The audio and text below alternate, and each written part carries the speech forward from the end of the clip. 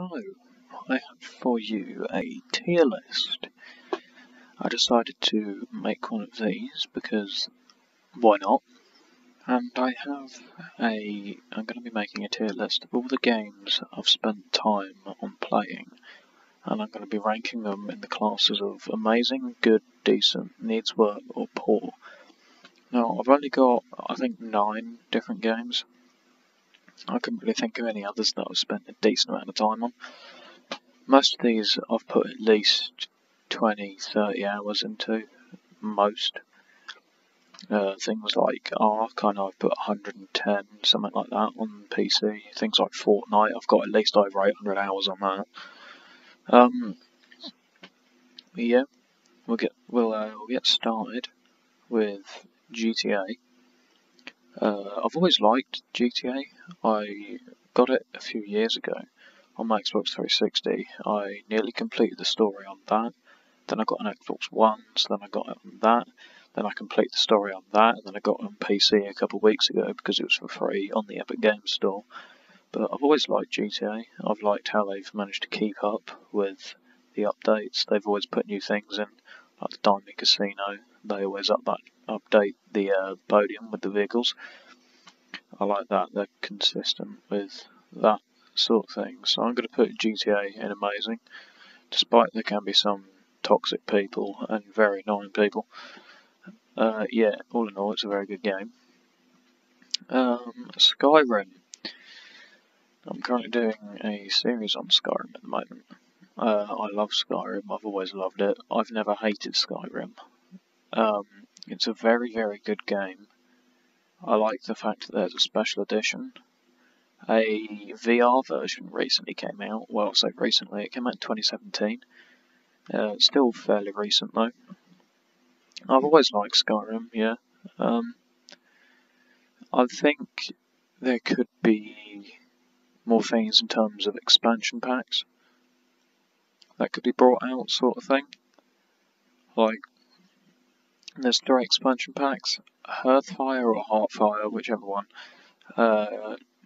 Dawnguard, and I think the other one's called Dragonborn. I know one of them lets you be able to build houses. I think that's Hearthfire. The Dawnguard unlocks 4 Dawnguards, the Vampire Hunters, which also allows you to turn into a vampire at some point. I'm not too sure what the Dragonborn one does, but it always likes Skyrim, but I feel like there could be a few more updates in terms of expansion packs sort of thing, so I'm going to put it in good for now. Maybe I'll change it based on where I place the others. Ark Survival Evolved.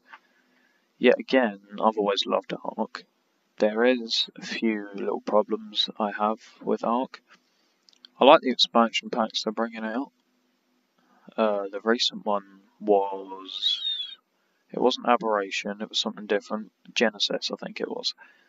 That was the most recent one. I'm pretty sure it's 35 quid though, so I'm probably not going to buy that because I don't play Ark much anymore. Mainly because I've played it so much, it's kind of boring now. But I suppose if you take it steady with playing it, it doesn't get too boring. Like, don't play a game loads and loads and loads because you get bored of it so quickly. Like, space it out sort of thing. Which is not what I've done with The Sims 4, but somehow I still really enjoy that game. So, Ark, my opinions on Ark, it's an amazing game. I love the whole concept of it and stuff, like the whole dinosaur thing. I've always loved dinosaurs since I was about 2. It's never really changed, to be honest. Hopefully it doesn't change, but I think maybe the fact that I like dinosaurs has probably boosted it up a level. But I'm going to put Ark in amazing. I don't think any of them are really going to be in the poor category because none of these games are so bad that they need to be that low down. But the lowest they're probably going to go is needs work. But Sims 4. Right, The Sims. This year it was The Sims 20th anniversary, so The Sims games have been going since the year 2000, which is absolutely insane. So, yeah, The Sims is a very good game. I've always liked The Sims, and luckily they're bringing out The Sims 5 later on this year. So I think they said fall 2020, which I'm pretty sure fall in America is autumn, sometime around then. So maybe October, November time, maybe late September at the earliest, hopefully. Apparently it's going to be about $60, so maybe, I think, $49.99 maybe, pounds. I'm not too sure on those parts of currency. I'm not very good at translating that sort of stuff. But The Sims 4, I've always liked it. I've spent over 500 quid on expansion packs, and I played the game an awful lot, so that's why. But it's probably the game I've played the most. If there was a way of finding out how long you've spent playing The Sims 4, I'd like to know it. So if you do know a way, then let me know. So Sims 4 is going in amazing. Apex Legends. Oh, okay. Now, I like the new season, as I've said. I feel like there could be some work done with... I know this isn't right to compare it to Fortnite, because Fortnite is trash, but like what Fortnite used to do in the early sort of days, like Season 2 to 8, I think, was when they did most of the map changes every week, because there used to be an update every week for Fortnite. Apex, they only really do a map change every season. That's what Fortnite does now as well, since that Chapter 2 thing started. Since that Black Hole event, Fortnite's fallen off for me, like, severely. But we'll talk about that when we actually get to Fortnite. But Apex, I feel like it could use some work. Obviously it's made by EA, but so's The Sims 4. Sims 4 expansion packs are a little overpriced though, to be honest. Like, most of them are about 35 quid.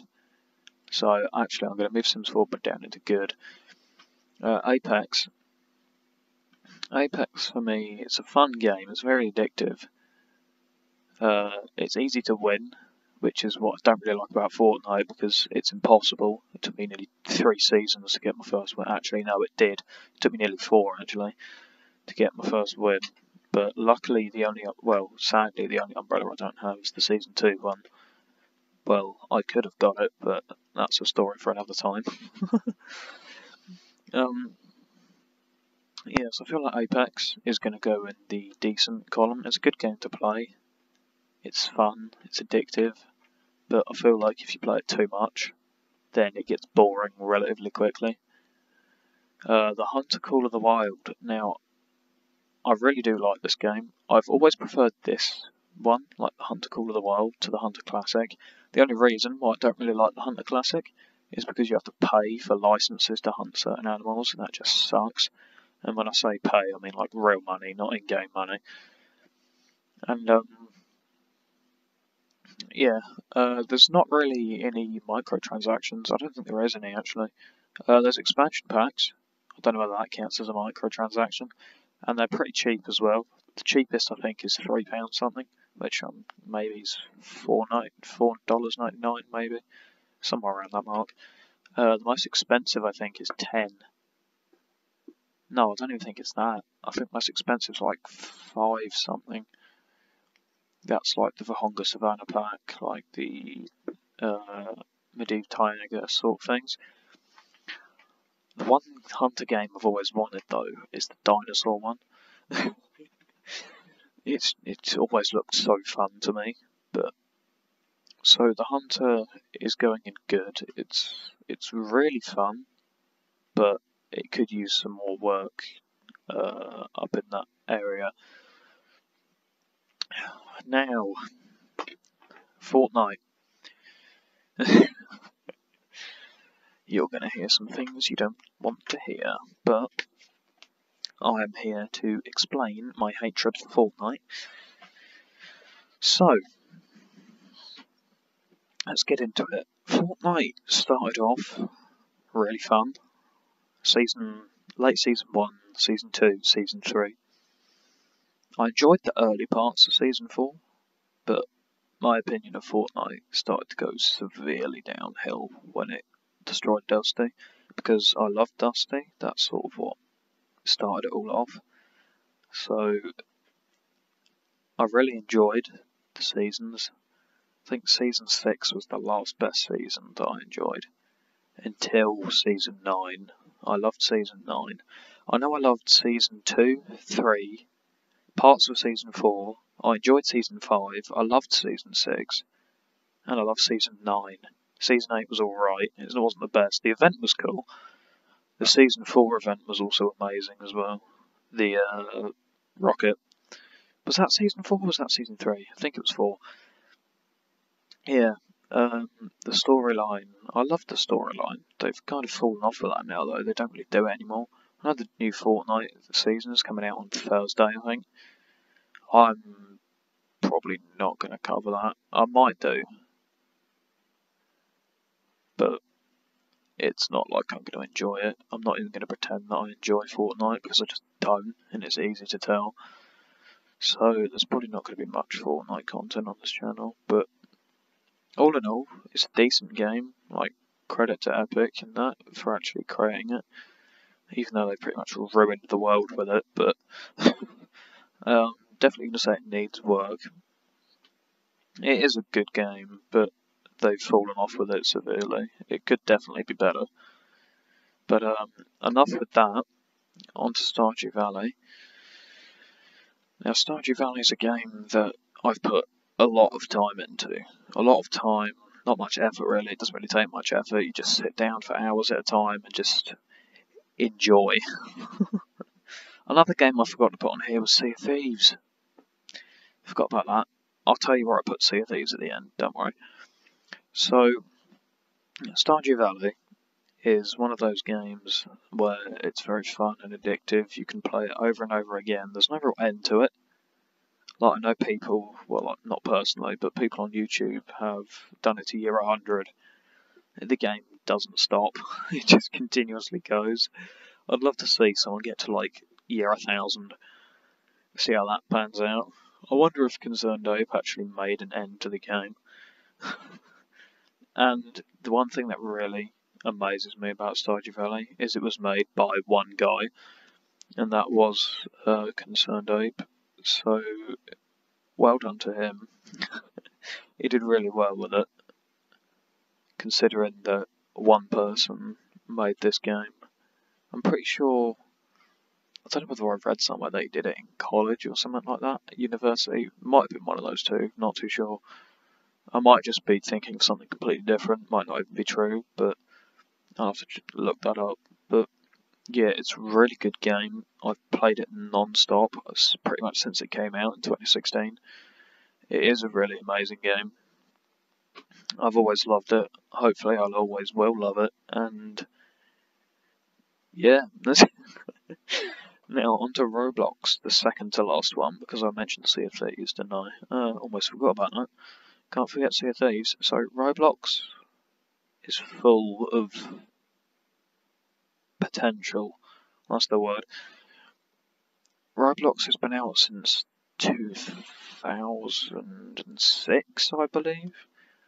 It's about 14 years. It's been out a long time. It's done well. I know there's this thing going around on social media that Roblox is shutting down. It's not. Don't worry. Roblox will be going for as long as the developers, owners can manage it, I guess. I knew it was kind of fake the second I saw it going around on social media. There's this thing about, oh, we've run out of money, we can't sustain the servers anymore, something like that, it costs too much. Roblox will never run out of money. They're always making money, no matter whether it's from Robux that people earn for creating games. I'm pretty sure they might not do, but they probably take a percentage of that or something. But I'm guessing you get the Robux, they get the money, because actually, yeah, they would do, wouldn't you? Because otherwise, if you were to buy Robux, the money's not going to go back into your bank account, is it? It's going to go to the developers. Anyway, I'm veering off of the subject here. Yeah, Roblox is a good game. There's thousands, if not possibly, I'm not too sure, millions of games on there. Probably not in like the high millions, maybe like 2 million maximum. but it's really fun. People have done really well with making games on Roblox. I've always enjoyed playing Roblox since I was a small child, but I think Roblox is probably going to be in the... I don't know whether to put it decent or good. It's like that thing, you know, when you have like a test or something, like you tick all of one box, and if you've got like too many in a row, you try and change it because it doesn't look right. That's what I feel like with this. There's not enough in decent, but there's too many in good. But I suppose it's opinion, really, isn't it? So I'm going to put it in good. Now, the last one I mentioned, Sea of Thieves, didn't I? I want to try and get this done sort of soon because we're coming up to the 16-minute mark now. But Sea of Thieves is one of those games where it's very fun. Can be annoying at times. I struggle to play it because I lag ridiculously, but I still play it loads. It keeps my attention, so I'm guessing Rare and I've forgotten the other developers, but Rare have sort of grappled you into the vortex of enjoying the game, so you'll never leave. You're like stuck in an endless loop of playing Sea of Thieves. Sometimes you've got to just leave it and give it a break for a few days because you get annoyed if you get like attacked by a crow or something and you've done like 4 skill forts. It's kind of annoying, but Sea of Thieves is up there. It is a good game. It does still need work. It's not perfect. It's around the decent mark, so I'm probably going to put it in decent. So Sea of Thieves is going to go in the decent area. When I edit this, I'll try and put like a picture of Sea of Thieves in there or something, if I can. Anyway, yeah, this has been my top games that I've spent time on tier list. If you did enjoy, don't forget to leave a like, subscribe, and I'll see you again tomorrow. Hopefully, I currently have a YouTube video uploading. That was the Skyrim one that I've just recently recorded. So that should be done soon, hopefully. Not too sure what percent it's on, but anyway, I hope you enjoyed. Don't forget to like, consider subscribing, and see you tomorrow. Bye.